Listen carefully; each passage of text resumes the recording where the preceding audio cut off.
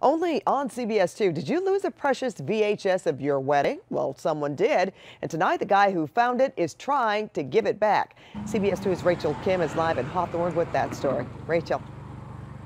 Well, Pat, Roger Campos and his wife found the wedding video here in Hawthorne 7 years ago. And even though the wedding took place 25 years ago, they're still hoping someone recognizes the bride and groom. We've only just begun. They're memories that last a lifetime and moments that can't be replicated.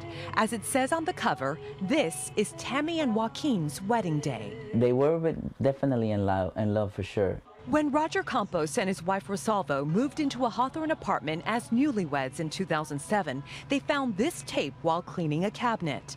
Another couple's wedding from March 11, 1989 at this church documented.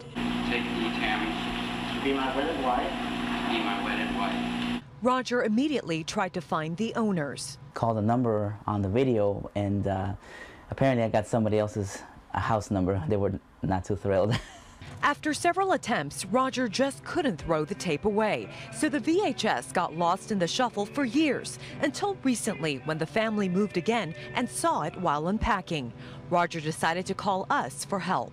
If I were to lose my video, I would wish that somebody would do the same thing to us. The invitation says the couple tied the knot at the First United Methodist Church in Seal Beach. It's priceless. That's what I have to say. Priceless.